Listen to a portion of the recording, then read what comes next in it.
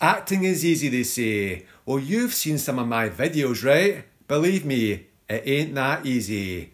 A great actor needs to be able to lie convincingly, inhabit their character, and deliver their lines in such a way that they believe and the audience trusts is the truth. That's why an incredibly handsome 6-foot millionaire like myself can never be a good actor. I'm simply not good at lying. But you know who is a great actor? Leonardo DiCaprio. And so I'll stick to what I know, height, and try to answer the question of just how tall Leonardo DiCaprio really is. In terms of stature, Leo was a bit of a late bloomer. If you look at him here at almost 17 with Michael Cudlitz, he looks like a little 14-year-old boy and barely even 5'7". By the time DiCaprio was appearing in What's Eating Gilbert Grape, he was taller than Johnny Depp. But what height does Leo claim? An article from the year 2000 described Leo as 5'11" and 175 pounds.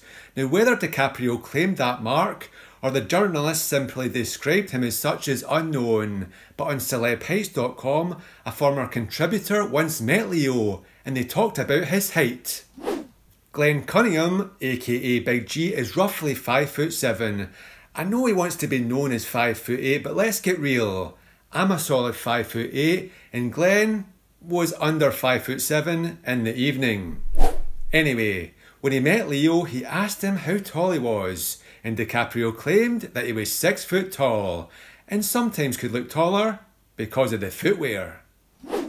In fact, that figure was mentioned in another article, when Leo commented upon the one thing that people are surprised about when they meet him in person. He's taller than they assumed. You know, I think Martin Scorsese would agree with that too. Leo's appeared in many wonderful films and acted alongside some of the best names in the business, with Catch Me If You Can co-star Tom Hanks, who also claims to be 6 foot tall. Leo looks closer to 5'11" than the 6 foot he claimed. With Once Upon a Time in Hollywood co-star Brad Pitt, who claims to be 5'11", Leo seems to have the edge on Brad in many shots. However, on some occasions, their height can seem indistinguishable.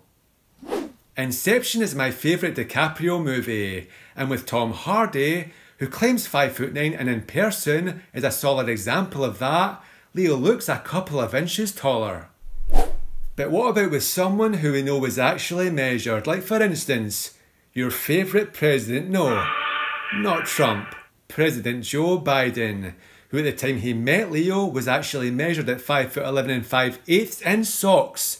And standing with Leo, he makes Leo look about 5'11", definitely not a 6 footer there, unless you believe that Joe Biden is a lift wearer, which frankly is ridiculous.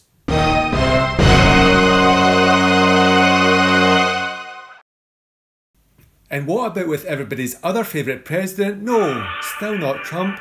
President Barack Obama, who is a good example of a solid 6'1", and with Leo, again makes him look about 5'11". And what about with everybody's future favourite president? Well, future Martian president Elon Musk, who claims to be 6'2" and on one occasion was quite specific, 6'1.5". Well, with Leo, he makes him look roughly around 5'11". You know, on CelebHeights.com I give Leo 5'11.25", and the more I see of him, that's pretty much the highest I could go, and DiCaprio really could be 5'11" on the nose.